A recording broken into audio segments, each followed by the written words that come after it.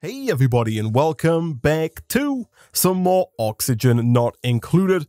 We're about 20 cycles on from the end of the last episode, and I've spent that time between episodes trying to fix and refine a couple of the smaller systems that we have around the base, and I'll talk about those in just a second here. But the big thing that I want to work on in today's episode is digging up and hopefully starting to do a little bit of building up in space, the very top level of the base, so we can start unlocking the star map and we can start doing research with space and start working towards getting to our first rocket. And to do that, we have to do this research right here, celestial detection, which gives us access to the space scanner as well as the telescope, which is what allows us to progress on, get some of the high level research here, some of this interstellar research unlocked, and to start working towards our first rockets. So we'll set that going, we'll let the research get going on that. And another thing that I would like to do right out of the gate here is pick a new duplicant, because although things have been going pretty well up until now, especially on the oxygen and the food front, it's taking a little bit of time to get certain tasks done just because we don't have enough duplicants free from their kind of core tasks. We've got so many core things that need to be done every single cycle, like farming food and then cooking that food and then taking care of the hatches and the Drekos and delivering coal and other fuels to stuff like the coal generator. There is just so much stuff that needs to be done that there is just so much less time for our duplicates to actually get some of the new stuff done, like the building and the digging and whatnot. And so, real quick, we'll go ahead and we'll pick one of these two here. We've got Ren and we've got Ada, both of which have diver's lungs, which is fantastic. They're going to use a lot less oxygen than the normal duplicates that we have. And it's essentially a choice between the all-rounder with machinery, medicine, and strength over here, and the kind of very focused in on science, +7 science. I think I'm going to go with Ada just because she doesn't have flatulence. Flatulence means that every so often the duplicant will quote-unquote output natural gas. Now, if we could just put this duplicant into a room and, just kind of basically treat them like a prisoner and push, food through the door, give them oxygen, and then just harvest the natural gas, that might be worth it, because we do need quite a bit of natural gas. And between episodes, our natural gas geyser down here has gone dormant, and we are out of natural gas right now, just because our natural gas generators have been online so much of the time recently. And so we could do with the extra natural gas, but that's not the way it's going to work. The duplicant is going to be running around, it's going to be doing all kinds of stuff, and the natural gas that they produce is going to be almost 100% useless, right? It's just going to fill up at the bottom of the base like this natural gas here or like this natural gas over here, and it's not going to be something that we can really take advantage of. And so I think we're definitely going to go ahead and go with Ada here. She also has Gourmet. The duplicant's refined palate demands only the most luxurious dishes the colony can offer. She also has +3 to cuisine, which means that she's faster at cooking food, which is good, and she has a decreased food morale bonus, which means she receives a morale boost from lower quality food. I don't know if that really adds up. These two seem like they're at odds with one another, but nevertheless, I'm going to go ahead and take Ada here, print her out, and get her to work real quick. I will go to the research menu here, not the research menu, the priorities menu, and I will bump her up for research. That's what she's good at. We might as well have her doing that as well. That could also free up some space for Stinky to do other things as well. So we'll put her on high priority for research, and I will also put her on high priority for food, so that maybe we can bring Mimar down a little bit. Although she's very good at food, we can have her work on, building and digging and doing some of the other tasks around the base that she is better suited to. So I'll hit play and I'll talk about some of the things I've done between episodes. The first thing that I want to talk about is this monstrosity down here, which looks a little bit more complicated than it is. So a few episodes back, we set up this system to begin cooling down our water to make sure that the base stays nice and cool, and we've run into a couple of hiccups along the way, especially since we allowed some of the very hot water that's coming from our cool steam vent over here to actually make its way into that system. We've had problems with hot water making its way into the base, or with the system getting backed up because there's too much hot water. And so what I've done here is I've added some automation to try and make sure that this system runs all of the time. So over here, we have a shutoff valve on the incoming water. And so essentially what we're doing here is there is a liquid sensor on the input to the first liquid reservoir. And so if this liquid pipe here has water in it for more than 5 seconds, we've got a buffer gate here. So if this pipe here has water in it, the liquid element sensor will output a green signal. This NOT gate then turns that into a red signal, and then there is a buffer gate so that if this is green for more than 5 seconds, meaning that if there is water in that pipe for more than 5 seconds, turn off the shutoff valve. So don't let any more water into the system, because if this pipe here is full for 5 seconds, that means that we have too much water already in our reservoirs and we don't need any more water to come in. So that's kind of a fair failsafe there to stop the system backing up completely. We then have this liquid sensor right here, which essentially does a similar thing. If this pipe here is full, that means that the system is backed up and we don't need any more water in the base, at which point we have this NOT gate here and this buffer gate here, so that essentially if there is water in this pipe for more than 5 seconds, we turn off the thermo aqua tuner and we stop water from coming in from the reservoirs, at which point they will of course back up, triggering this sensor here and thus stopping the whole system from filling up with water. And so essentially, I think with this automation setup, this system should never get backed up. It should be able to continually work forever, cooling down the water, sending the water to be looped around if it's too hot, stopping water coming in if we've got too much water, and making sure that our base always has as much water as it needs, so long as there is enough clean water coming into the system in the first place. In other news, I've also gone ahead and done quite a bit of work down here at the bottom of the base. I've gone ahead and made our petroleum tank yet bigger because we just seemingly do not have enough space to store all of the petroleum that we're generating right now. And I was thinking about potentially doing something with this sour gas, either storing it in a bunch of reservoirs like we've done with our natural gas, or more likely I was thinking of just trying to store it all in a box like we did with the chlorine earlier in the series, using something like a high pressure gas vent to try and store it somewhere else. But there is just so much sour gas. If I hover over this here, you can see that we have 72 kilograms of natural gas per tile. That is a ridiculous amount of pressure that is built up in this area over here, especially inside this tank. It's still quite bad outside the tank. Even 46 kilograms of sour gas is still very, very high. For comparison, the rest of the base is somewhere between 0 and 2 kilograms. And so if I was to try and store this in a big box, the best we can do is 20 kilograms per tile using the high pressure gas vent. And so if we were trying to set up a room to store this, we would need 2 to 3 tiles per every tile of sour gas that we have here, meaning that we would need a massive room with the high pressure gas vent just to try and store all of that sour gas. And so for the time being, instead of doing that, I've just put a water lock in to stop the high pressure sour gas from making its way out and into the rest of the base. In the future, it's possible that we could try and do something with potentially turning the sour gas into methane, which is a bit tricky to do. You do have to cool the sour gas right down to negative 161.5 degrees Celsius. But if you do that, you can then heat the methane back up and turn it into natural gas. And so there is a possibility that later on down the line, we could potentially use the sour gas here to produce more natural gas and kind of get rid of it that way. And then also, I guess, turn it into water via the natural gas generators. But that is a problem for future Isaac. Other things that I've done over here, I've put down a little liquid pump because as you may notice over here, we are slowly but surely running out of oil. I did also put down a filter over here so that all of the polluted and non-polluted water that is here doesn't try and go around into these pipes. It did a little bit, which is why we have a couple of nearly broken pipes. And I can tell you that that is a bad idea because if polluted water or even regular water makes its way around into these pipes, as soon as it comes through here, it immediately gets heated up to nearly 200 degrees Celsius, and then of course instantly turns to steam and will break all of your pipes. So we've got a filter now that's being dumped in over here. I think what I'm probably going to do here is get this liquid pump back online and simply connect it up to this pipe here, because this area is essentially in the same situation as this one was. And so if we just repair this and then link it up over here, we can then have all of the oil from this area work its way around and get turned into petroleum, and then all of the water that's here will get pumped around and stored in over here. And speaking of water, I've also gone ahead and set up a little carbon skimmer system.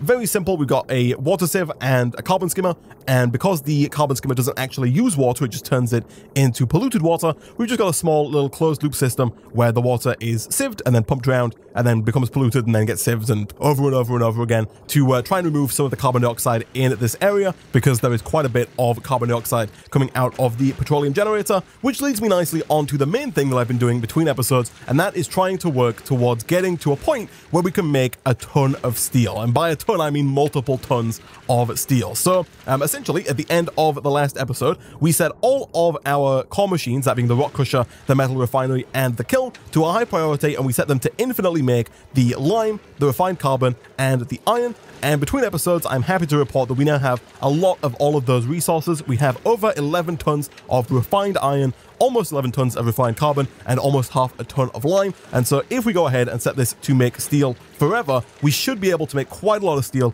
throughout the course of today's episode, which of course is necessary if we're going to do that space building, which I'm hoping to get done before the end of today's episode. I've also done a little bit of just kind of general maintenance work around here. I've put in a couple of floors. I use a lot of mesh tile because this ice biome is still slowly but surely melting. And so in the interest of trying to get all of the water into one place and not just having water, you know, dripping down all over the place, I have used mesh tiles so that all the water can just fall to the bottom here.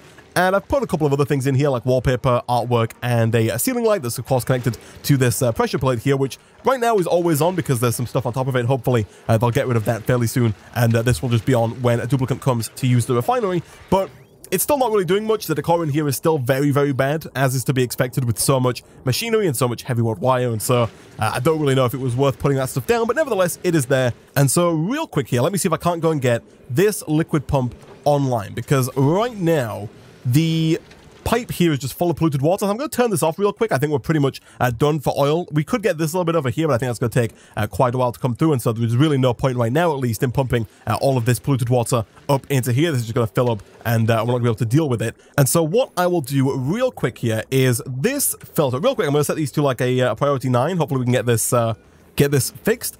This is online, it's just not connected to power. So real quick, let me go ahead and reconnect that like so. I did also switch it up so that now everything that is below the petroleum generator is powered by the petroleum generator. There's a little transformer right here turning that power into something that the regular wire can stomach. So all of this stuff here is now powered by the petroleum generator as opposed to our core network. And so essentially now the polluted water and regular water should make its way right up into the base via this pipe here. That does mean we're going to have to disconnect this pipe here, but that's fine. We can make that happen. And then if we just reconnect this up like so, and then connect that up here like so, that should pump all of the crude oil up, around, over, and into either the metal refinery or, of course, around and into the petroleum generator room, or if it's water, it will send it up to the core of the base. And I also think for now, what I might do is delete this pipe here. That's going to stop the oil going around to the petroleum area until it's been through the metal refinery. That way we should almost always have some form of coolant for our metal refinery. I am going to go ahead and priority 9, please delete this pipe here. It's not a problem because I'm fairly certain this is just going up. Oh no, that is a problem. Okay, so I see the issue here.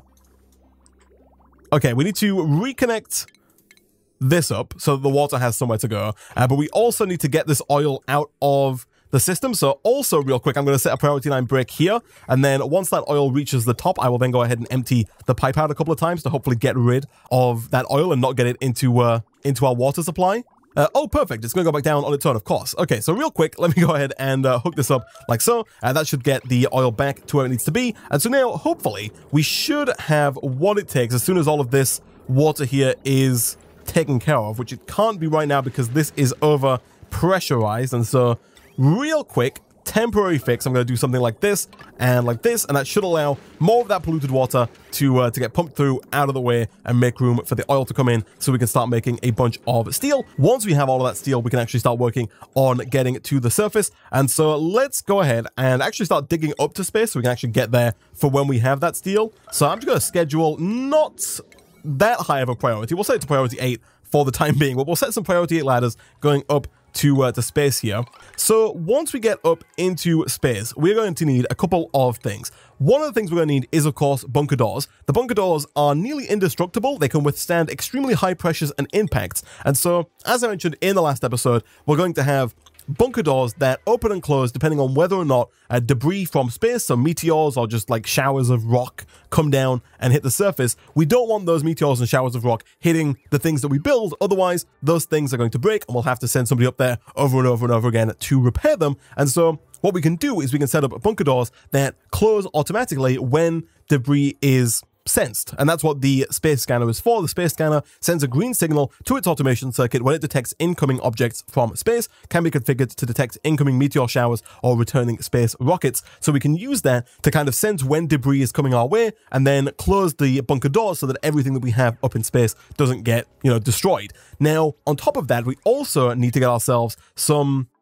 autonomous lasers. Now, I forget the name of the lasers that we need. They are somewhere on here. These guys right here, the robo miners, which automatically dig out all material in a set range. So the meteors or debris are going to hit hopefully our bunker doors, hopefully not our machines. And then once the meteor shower has finished, the bunker doors are going to open up, but all of that debris that is going to be sat on top of the bunker doors is then going to fall down onto our machines. That is where the robo miner comes in. The robo miner will be in charge of destroying all of that debris to make sure that everything can work as intended. For example, it's going to make sense for us to build a couple of solar panels up in space to get free electrical power for all of this stuff. And if our solar panels are covered with space debris, they're not going to work, they're not going to produce power, and so having a robo miner there to get rid of the space debris on top of our solar panels is probably going to be a good idea.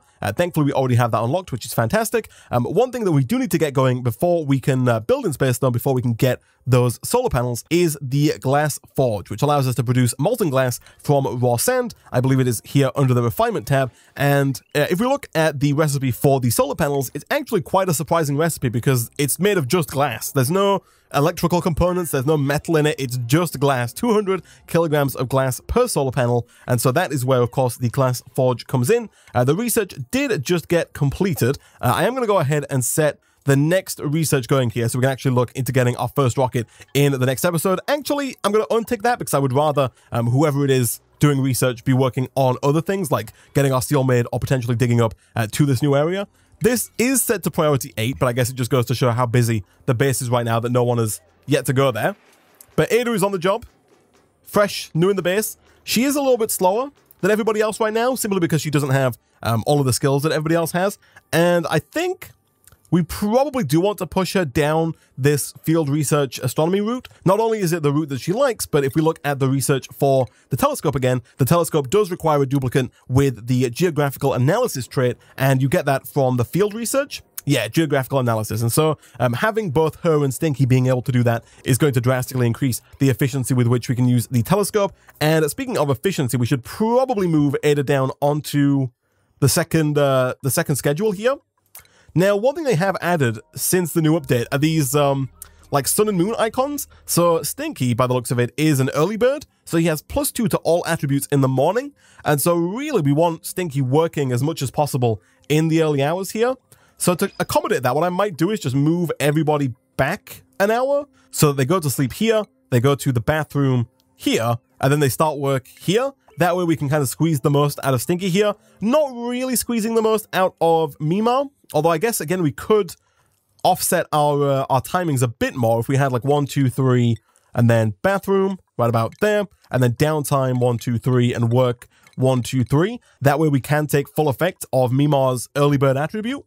Sure, why not? I don't think it really matters when we have them sleep, so long as we do have them sleep. I don't think there's any in-game mechanic where they actually prefer to sleep when it is nighttime. I think most of the base is powered by artificial light anyway. I did also tweak this room a little bit. I put down a space heater and got rid of our thermoaquatuner for gases, which I've forgotten the name of. It is called the thermoregulator because this room over here is now very cold. It's at 17.8 degrees Celsius, 16.8. I did set these temporarily down to 15 degrees Celsius just to kind of give my thermoregulator something to do and to try and heat this room up. Unfortunately, it didn't work. These rooms are just now too cold for them to effectively heat this room up. And so I put in some temp shift plates to try and even out the temperature across this room. And I reinstituted the space heater here to hopefully keep all of these pincher peppers online. It looks like we might want to bump this up just a little bit to maybe like 37 because it seems to be a little temperamental right now with some of these not being online all of the time. Although that does seem to be due to pressure more than temperature right now. Yeah, 20 grams of carbon dioxide is not a lot. We might have to put in some airflow tiles. I'm a little dubious to do so because then it's going to heat up the rest of the base. A better idea might be to try and pump some of the hot oxygen from over here into this room, potentially. But for now, I think it's doing okay. I'm not going to worry about it too much. The food supply is still going up, which is good. So the glass forge, let's go to refinement and let's go ahead and throw one of these guys down. For now, right at the bottom with our metal refinery. I'm going to build this thing right about here. So the glass forge is interesting in that the glass that it outputs is very, very hot. I believe it actually outputs the glass as molten glass. And so we are going to have a pipe that comes out of here to get that molten glass somewhere to go. Now, I'm fairly certain that the metal forge does require quite a bit of power. It does 1.2 kilowatts. And so I think our best bet here is going to be to go with some conductive wire. Yeah, so let's go, I guess, can I connect conductive wire directly to heavyweight wire? I think I can, right? I've always been under the assumption that I can, but I also feel like we had an issue earlier where I had conductive wire burn out. Yeah, I don't think you can run it like that. I think it does have to have some form of large power transformer between the heavyweight wire and the conductive wire. So in that case, we could try and just run the heavy watt wire up here, but that's only going to decrease the decor yet further. So I think what I'll do is I'll just delete this wall here and push this wall back a little bit and put a heavy watt transformer somewhere right about here, like this. That is, of course, going to require a floor underneath it, and just to keep things in line with the rest of the base, I'll put some wall in there as well. That way we can run heavy watt wire up and into here, and then we can run standard conductive wire around and over to the glass forge. That is going to require a little bit of a bridge, but that is fine. And one thing I did notice between episodes that I know the comment section has been telling me about for ages now is that we can actually make quite a lot of conductive wire at this point, because the lead that you mine out at the bottom of the base here, like all of this stuff right here, is pre-refined. So unlike the copper ore and the iron ore that we mine in other parts of the base, the lead that you get here is already in refined form and thus can be used right away in the making of things like the conductive wire. And you'll notice that we have got 45,000 lead ready to go, and it's only 25 lead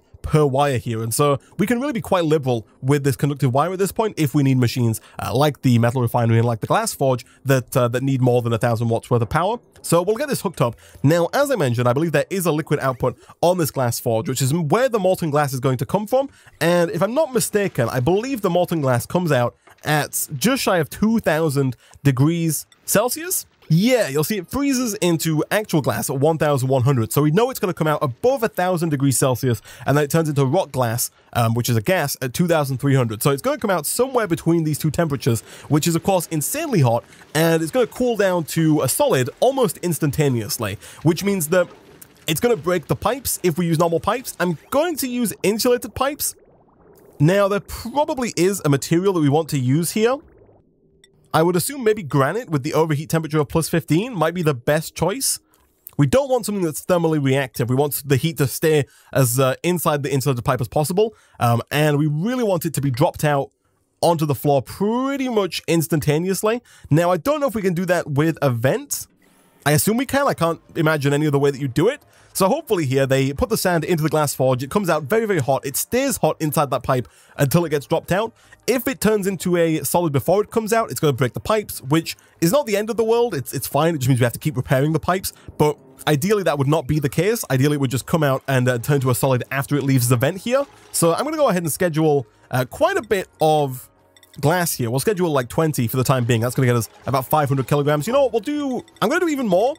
It might even be just worth setting this to forever right now, because another thing that we are going to want to build out of when we get to space is almost certainly the glass tile, which it doesn't appear that we've unlocked yet. So real quick, under research, we need to unlock this guy right here, the window tile, which is going to allow us to build in space whilst also allowing light to pass through and hit our solar panels. So we'll schedule infinite glass. I will also set this to a priority 8 so that hopefully somebody will come and make this glass. It does say a high melt risk. I don't know if there's much that I can do about that. This pipe is in danger of melting at the current temperature. I don't know if there's a better material that we can make this out of. All the materials we have right now seem not great. There's obsidian, which could potentially withstand a little bit of extra heat, but it also is thermally reactive, which means it's going to require little energy to raise the temperature and therefore heat and cool quickly, which is not what we want out of an insulated pipe. We could potentially look at using tungsten. That might work. Tungsten probably has a pretty high overheat temperature, and especially if we make the insulated pipe, it might work. We'll see how it goes, though. I'll let them make a piece here, and if it breaks, we'll look at replacing it with tungsten. Okay, so it seems to be working just fine. Like, the molten glass comes out, and then as soon as it lands on the floor, it instantly solidifies into solid glass. We've got 100 kilograms of it already. I think because we're in such a cold environment, the pipes are not melting because they're starting so low down at, almost 0 degrees Celsius. It seems like they're doing just fine. It's keeping all of that heat in and then just dumping it out on the ground and then turning it into a solid once it hits the floor here. Not the most elegant way of making glass in the world. It looks like we are losing a tiny little bit of the glass because now we've only got 149.9 kilograms. But for the most part, I'm fine with this. As long as the system works and produces glass for us, I think this is fine. I have gone ahead and disabled the kiln for now. We've got like 12 tons of refined carbon, 11.1 tons of refined carbon, and we only need 20 kilograms per time, and so for now at least, this 11.1 tons is more than enough, and I would prefer it if we kept at least some of our coal available for the coal generators as and when we need them. We do still have 8.5 tons of coal here, but that's down quite a bit from the 30 plus tons we had just a few cycles ago, and we are now using our coal generators a lot more given that we're out of natural gas. I think the natural gas generator is close to coming back online. Yeah, 3.4 cycles until that leaves its dormancy and returns to being useful for us. So hopefully we won't be using coal for too long here. And so essentially, guys, what I'm going to go ahead and do now is I'm going to go away. I'm going to dig up to the surface, which they have yet to start doing yet. They've not dug up here at all. Although they are saying that's an unreachable dig, which is... It makes a little bit of sense because I don't think they can get through here. At the same time, though, we did see Ada running around here earlier, right? I'm going to schedule the digging of this abyssalite real quick, and then I want to see if someone actually comes up and starts building this ladder. I assume they can now get up here. That's still an unreachable dig, eh? Why is that unreachable? I just replaced it and suddenly it's not an unreachable dig? I understand that these are unreachable because they have to go through this one first, but now this one is no longer unreachable. Okay, so anyway, I'm going to go away. I'm going to get them all the way up to near the surface. We're also going to set up a little bit of a waterlock because, of course, space is a vacuum, and so if we don't use a waterlock, all of the gas in our base is going to slowly but surely rise up and just be deleted into the vacuum that is space. And so we'll dig up, we'll get a waterlock going, and I'll be back in a second to start building in space. Okay, so it is now cycle 579. We have got just shy of 7.5 tons of steel and just shy of 3 tons of plastic, but more important than any of that, we have finally found space. It is quite high up. There was a fair bit of digging between where we were and actually getting to space, but I've gone ahead and set up a little waterlock here. I figured that instead of running a liquid pipe all the way up here with a vent, I just go ahead and throw the bottle emptier down. In hindsight, it might have been a better idea just to run the liquid pipe up there because it did take quite a long time to fill up this waterlock here with the bottle emptier, but nevertheless, that gave them time to build this exceedingly long transit pipe, which now allows them to go all the way from the core of the base, essentially all the way up to space. They're almost done building that. I will go ahead and disable or deconstruct even the bottle empty here real quick so we can hook up this transit tube and have them get access right to the top here. And so essentially what we're going to do in today's episode is we're going to try and build a telescope that allows our duplicates to start mapping space, start finding where the planets are, and start doing a little bit of research with that. That should unlock us the star map. Yep, the telescope can be found in the stations tab of the build menu. So once we get that down, we can start looking at the star map, start finding all the planets and whatnot. And then in the next episode, we'll look at potentially starting with our first rocket. I believe that we need to build it with a steam engine, which is actually pretty nice. Yeah, we have the steam engine here. As we go on, we unlock more engines like the solid fuel thruster, the petroleum engine, which of course is going to be very useful for us, and then finally the hydrogen engine, which is why a little while back I mentioned potentially storing our hydrogen for when we need the liquid hydrogen for our rockets. But nevertheless, for now we're going to work with steam, and our steam vent right here, the one that outputs very hot steam, is next active in 34.4 cycles. We could use that if we need cooler steam. I have finally revealed this cool steam vent here. I was right, there was a second one. Very cool. We got 3 steam vents that are all very, very close to each other, but we could potentially use the steam from here depending on when this actually erupts next. We could potentially use that steam to power our rocket as well, but either way, we've got a lot of steam that is located very close to the top of the base, and so getting steam into a steam rocket shouldn't be all that difficult. But essentially now, we're going to keep going up on this ladder, and we're going to see about building our first platform, which for now, we will build out of just a regular old tile, like so, and like so, and we will of course have our transit tube coming all the way up and dropping a duplicate out right about there.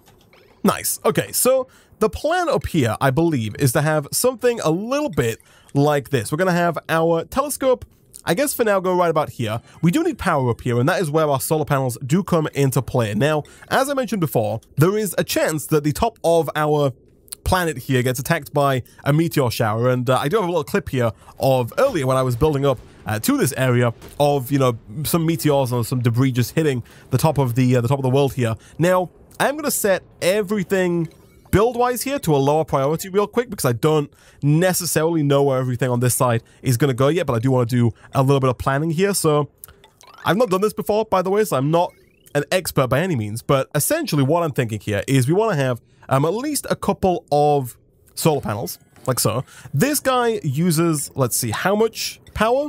120 watts, and these can produce, I believe, up to 340 at peak brightness. And I should point out, it is very bright up here. Right now, it is nearing the end of the day, so it's actually quite dark, and now it's pitch black. But as soon as the day starts and when we get to the midday, it actually becomes ridiculously bright up here to the point where one of our duplicates, I think, are debuffed because it was like too bright. So we might have to watch out and worry about that. But I believe at full power, these produce about 380 watts of power. Now, one thing that we do have to bear in mind, of course, is that solar panels only work during the day. And so if we're going to want things running all of the time, which we are, we might want to store our power in batteries, right? And maybe quite a few batteries, because the bunker doors that we're going to use to hopefully prevent all of our, precious telescopes and solar panels from being destroyed do require 120 watts of power and do open quite slowly. And so despite that 120 watts being quite low, because they take such a long time to open and they're constantly using that 120 watts over the course of the time it takes them to open, they do require quite a large amount of power. And so essentially what I'm thinking here is we get a window tile, and we're going to build that, of course, out of glass, not out of diamond. That would... maybe diamond's not a bad idea, honestly. We've got 14,000 diamonds and only 2,600 glass. But then again, we can make glass much, much easier than we can make diamonds. So I think for now we'll stick with glass. And we're going to build this pretty much just above the pre-existing level. Something like this. And then on there, we're going to have our new space scanner. So we'll have this guy, for now, I guess, like right about here. We're going to have to tinker with this, maybe move it a few times to see where is best to put this. But for now, we'll put it right about there, and we'll see if that is a good place, right? We will build some ladder going up so our duplicates can actually get up and build this. And then essentially, we're going to have a couple of bunker doors. Now, these things do require half a ton of steel each. So there's only 15 of these that we could make, total if we wanted to. And so we do want a bit of overlap because the meteors and the debris and whatnot don't come straight down. They sometimes come down at an angle, so they could come in like this. And so ideally, we'd want this to go a fair bit over, right? Like a little bit over here. Then again, we don't have a ton of steel. And so for now, I think we are better off just kind of starting here and seeing how much we can build. And then if we need more, we can always build more as and when we get more steel. So we'll throw down a couple of bunker doors. I guess we'll put one here as well, like that. At that point, we might as well extend out this platform just a little bit to incorporate the rest of that bunker door here. We can also build this bunker tile, which again does require steel, but we can use that to kind of cover, the sides here. So if something does come from the side, we can use the bunker tile to stop that hitting our solar panel here. The reason why we're using bunker door and not just bunker tile everywhere is because, of course, we do still need light to come through to power our solar panels. And if the telescope is going to work, that also needs continued line of sight to the sky, which now that I think about it is probably a good reason to not build the space scanner directly on top of it. I might put the space scanner like right there. There's a potential that does block this solar panel a little bit, but now that we've got extra space, I guess we could shimmy those solar panels over by a tile or two, like that.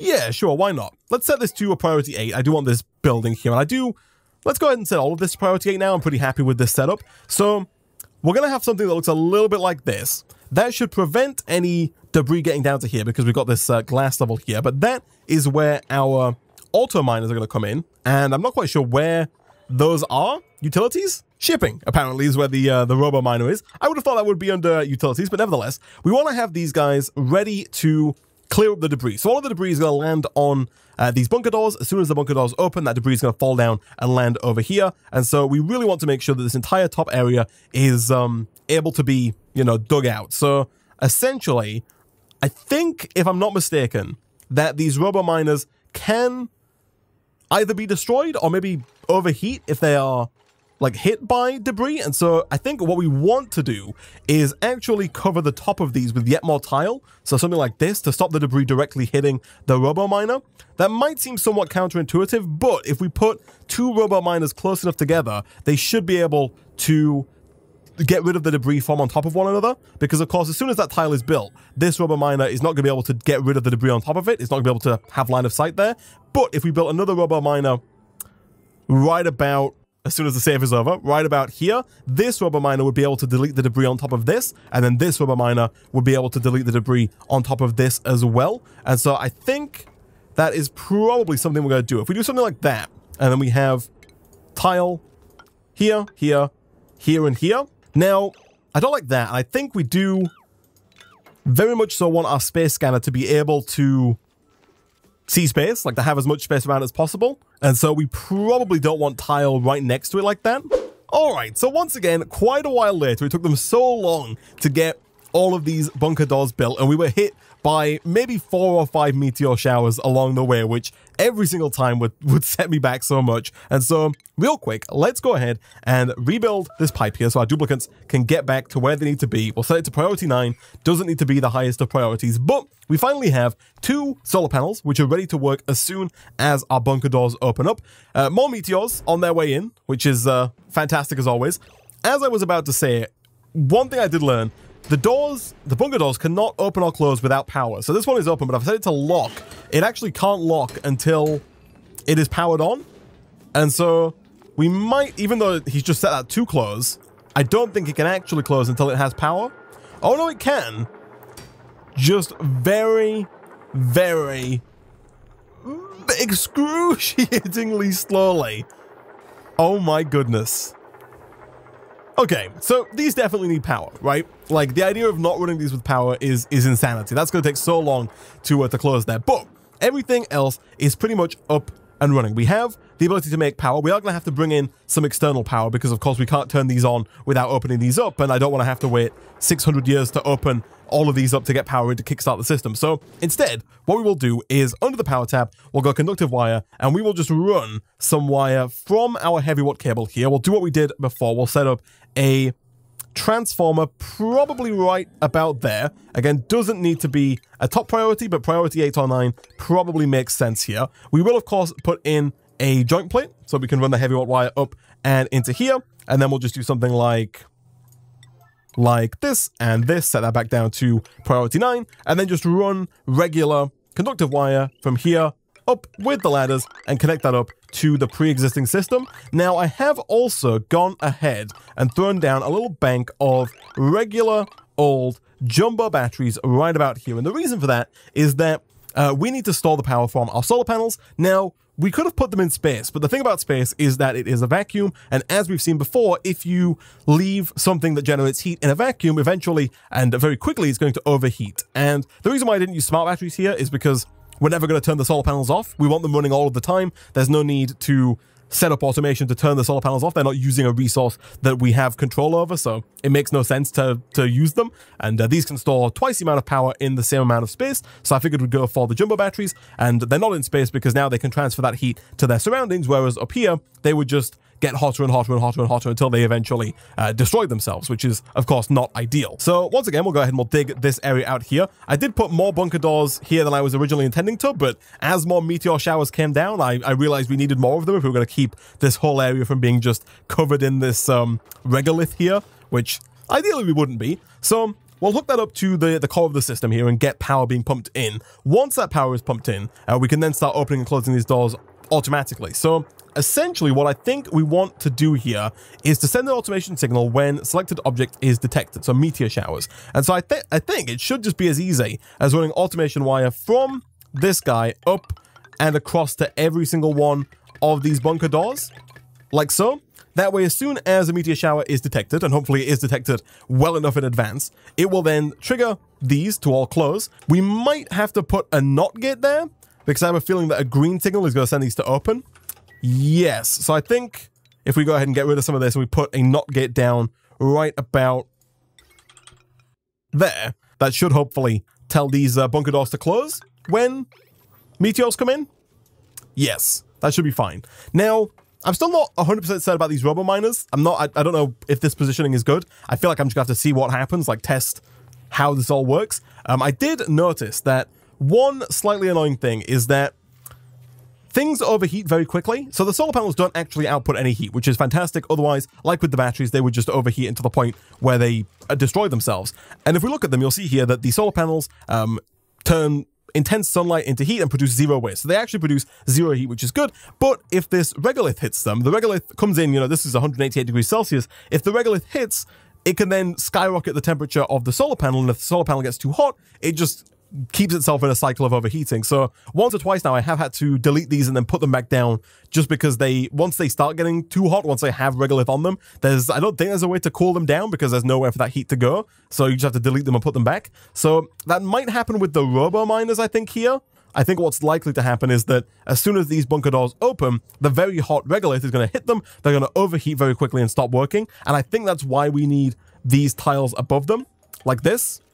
Now, Again, the problem with that is that we have to have another RoboMiner close enough to the existing RoboMiner to delete the regolith on top of the tiles. And to do that, it looks like we're going to have RoboMiners fairly close to the space scanner, which is not ideal. Although I think what might be the better idea here is to maybe move the space scanner up a little bit.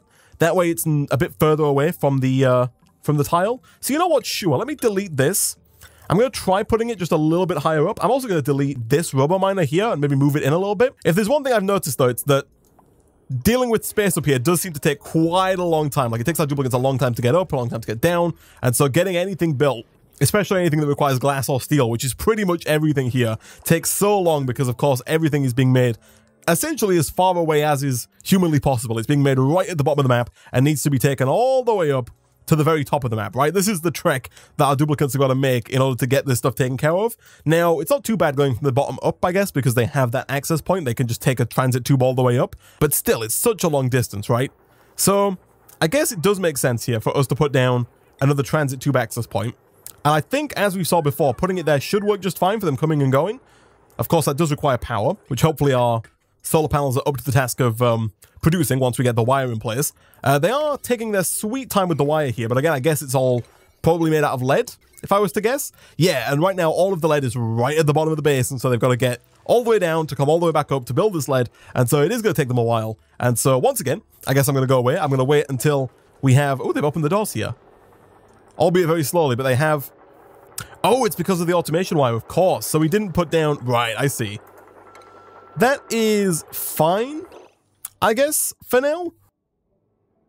Now, I'm thinking about the telescope as well here. I think the telescope really wants as much line of sight to the sky as possible, so I don't know how good of an idea it is to have this guy, like to have the RoboMiners here. But I'm thinking about putting the telescope maybe right about there, right? If we have the telescope there, and we have it on its own little, you know, bit of window tile, then this can reach all the way up here. So any debris that lands even close to this can be mined. Now, I don't know, though, if that's going to destroy the scanner, though. Like, I don't know if the regolith that's going to hit the scanner is going to cause it to overheat. But I don't really know of a way that we could stop that. I don't know of a way that we can not have regolith hit the space scanner, because it has to be able to see the sky at some point in time. I guess we could potentially have this lower down. Like, it doesn't necessarily need to be this high up, right? If we had the scanner right about here, maybe? Like, that might work. I think it still might be too close to all of these machines here, and thus its effective, you know, ability to scan might be lowered. But I'll give it a try. I'll put it there for the time being and see if they can make that work. That way, we can just leave these RoboMiners to break things on this second level here. So I'll set the RoboMiner to a high priority fix. We do... Of course, want to get that wiring taken care of, but they're working on that slowly but surely. They're also working on this wiring here, and so right now, it is pretty much just a waiting game. And once again, yet more cycles later, I think we finally have a setup that works. We were just hit by a meteor shower, and everything after the meteor shower is still here and still working. This guy did break, and also it would appear that this guy also did break. The question is whether or not did they break from overheating. This guy did break from overheating. You'll see he's currently at 55 degrees Celsius. So we are going to have to destroy and recreate this guy. I don't think there's a better way for us to do this right now other than just replacing it, because if you try and repair it, it's still too hot. Its temperature doesn't change here.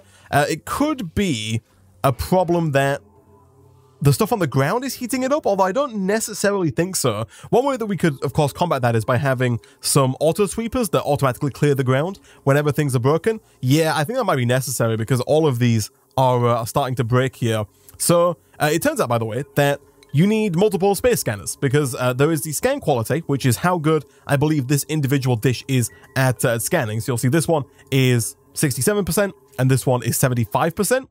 Not quite sure why this one's better than this one. I would have thought this one would be better, given that it's got less tile around it. But either way, there is then scan network quality, which is how good the overall network of scanners that you have is at detecting incoming meteors and asteroids. And the scan network quality determines how good, like how long before a meteor hits, the scan will send out a signal. So in our case, it will send out a signal between 48 and 200 seconds before a meteor arrives. So in the worst case scenario, we're made aware 48 seconds ahead of time. Before, when I had the one space scanner down here, it was at 0% because apparently they cannot see through the window tile, unlike the solar panels.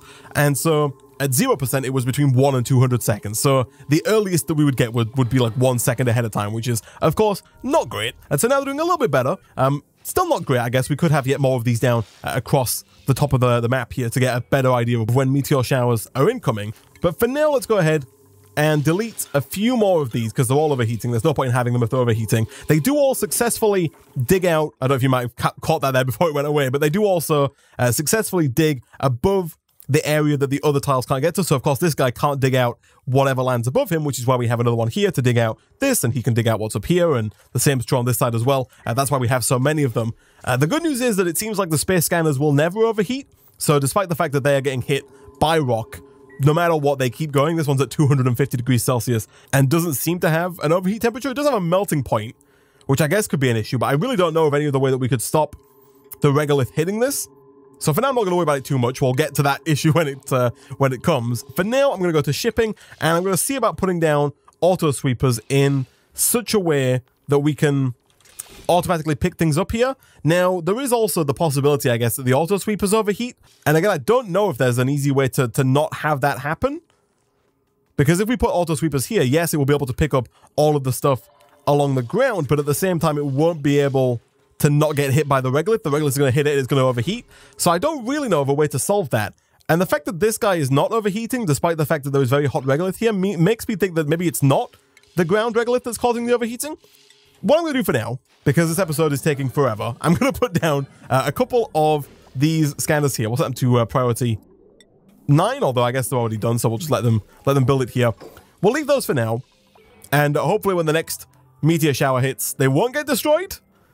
And then real quick, what we'll do before we finish this episode is we will go ahead and replace down the telescope, which was destroyed. And again, when it gets hit by regolith, it overheats. And so it essentially just can never overheat. Now, this thing does also require an input of oxygen in order for it to work. There needs to be a duplicate sat in there controlling it. And so we are going to have to get a gas pipe that goes all the way down to the bottom of the base here, which is quite the distance. And I, of course, do not need this to be a top priority, but I do ideally need this to connect up to our pre-existing oxygen pipe right there. Now, that is a lot of pipe, and that is a long way to go, but I'm fairly certain that our duplicates are up to the task. I will go ahead and get rid of this, otherwise a couple of duplicates are probably going to lose some sleep over building that if they try and build all of that at top priority. I think we probably do need some either more bunker doors along this way, but what is more realistic, I think, is to have some bunker tile along this side here. You know, maybe something a little bit like this, just to stop any incoming meteors hitting this.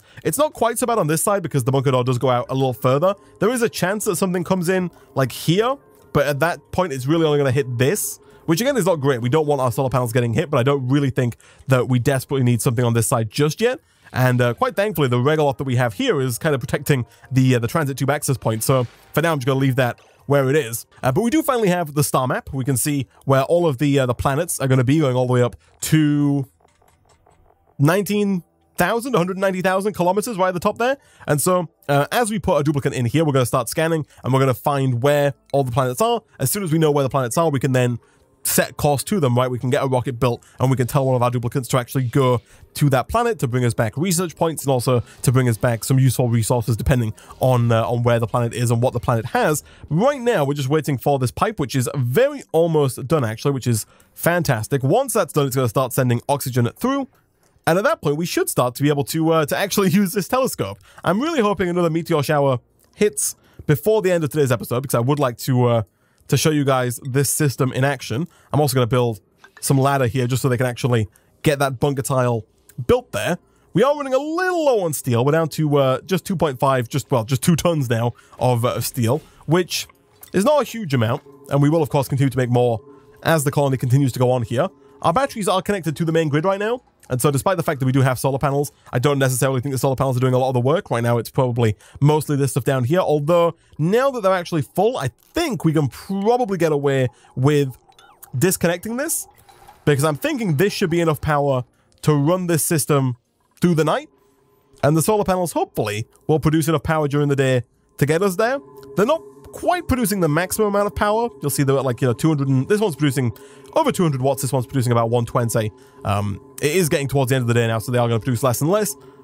They do have stuff in the way, so they're not always going to produce max power, but they're doing pretty well. I think they're doing well enough to keep everything here running. It's really only the space scanners that are online most of the time. Pretty much everything else here is situational, and we'll just run off of the pre-existing battery capacity. So this, I think, is pretty much ready to go. It does say reduced visibility, and actually we might not need this guy now that I think about it. Like, these two are more than capable of getting rid of what's on top here. So you know what? I am going to delete these miners. I don't think this one's needed either. Although I'll keep this one around just in case, stuff does land here and does fall. We do want to make sure that's taken care of. We probably also want to put some kind of door here because otherwise things are going to fall. Any regolith that does land is going to fall right down to the bottom there, but we can do that in the future. But look at that. Visibility is 9%, which is not very high by any stretch of the imagination. We could probably do with getting rid of this ladder. The ladder is very much not needed at this point in time.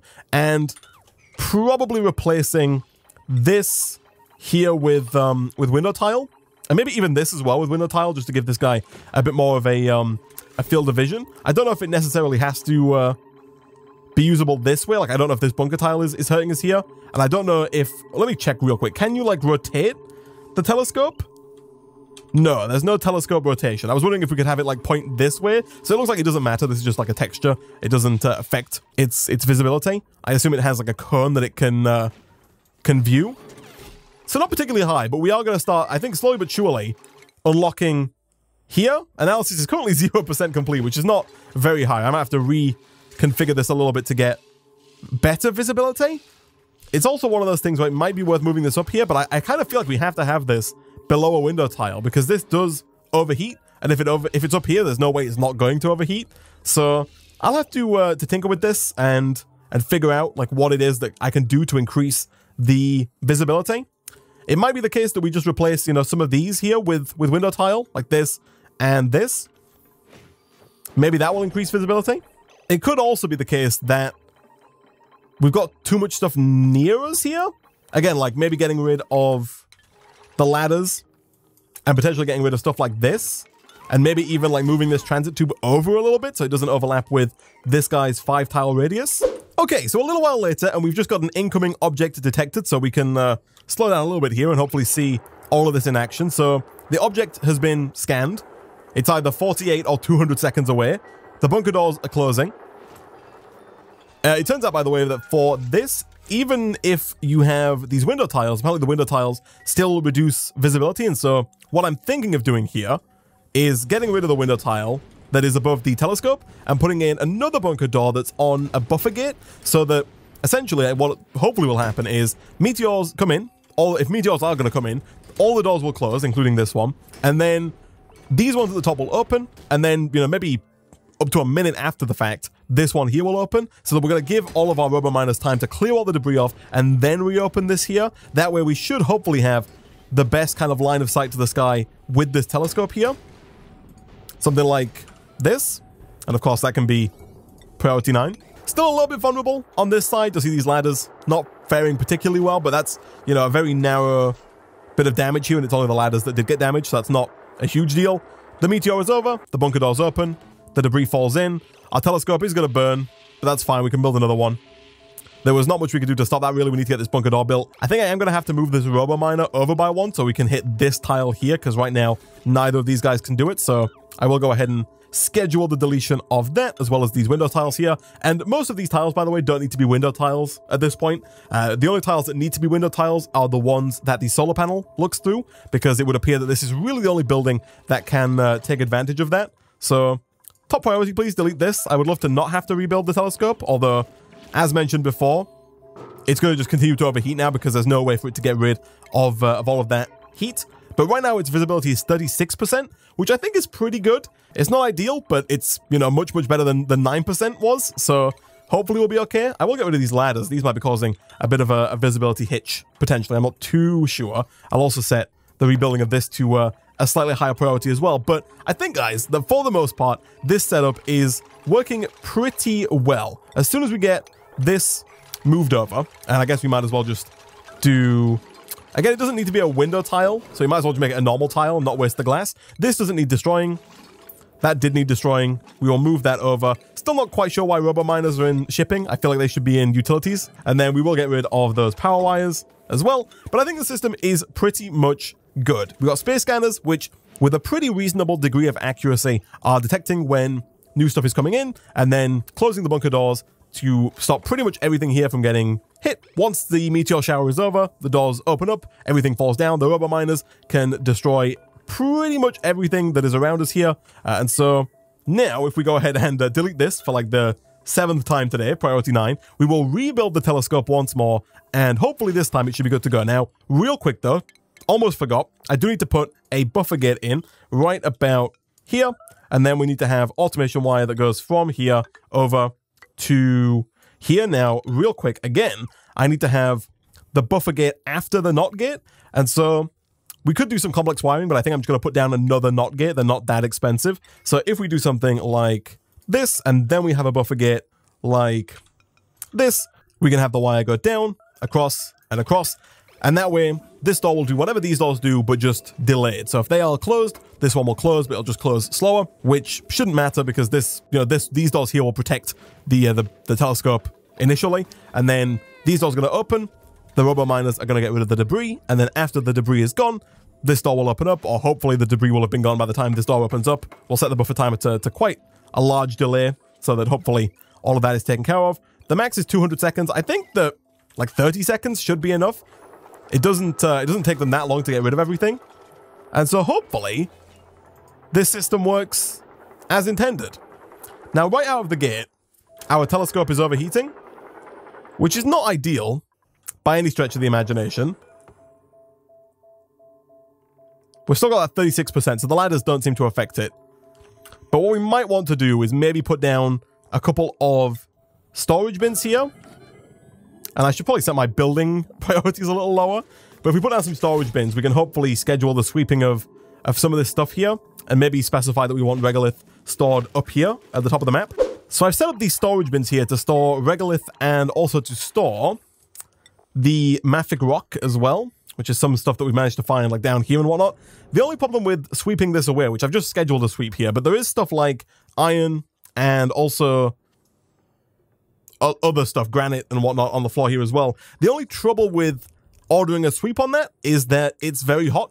Even like the iron here is 205 degrees Celsius. And so if they can't store it in here, I'm going to set this to all instead of just setting it to regolith and mafic rock, because what I don't want them to do is I don't want them to take this very, very hot iron and go and put it in a storage container, over here. I don't want 200 degree iron in the base like that. So hopefully if I schedule like a priority 9 sweep of this area here, hopefully they'll move that into here. I think that's all I can think of as being the issue here, because otherwise there's nothing I can do about the overheating of the telescope. So once again, we are gonna have to deconstruct this because there's no way to get rid of the overheating issue without deconstructing it, because there's nowhere for the heat to go unless we pump gas in here and build a room around it, which I also don't think is going to be useful. But this is a good test for the bunker door, which hopefully is going to work. I'll let them sweep this up and then I'll rebuild the telescope, because it seems pretty useless to do that ahead of time. But it looks like this is working. The real test will be if they manage to get rid of all the debris before the door opens back up. That guy is opening up very quickly. Like, he's opening up in time with the rest of them. None of them have power, which is not great. That could be due to a broken power wire somewhere, or just due to the fact that we got no power, which is also not great. So it looks like we are going to have to rethink our solar panel setup. We might need more solar panels. I'm not sure, because it seems like this was not, for whatever reason, this is not working.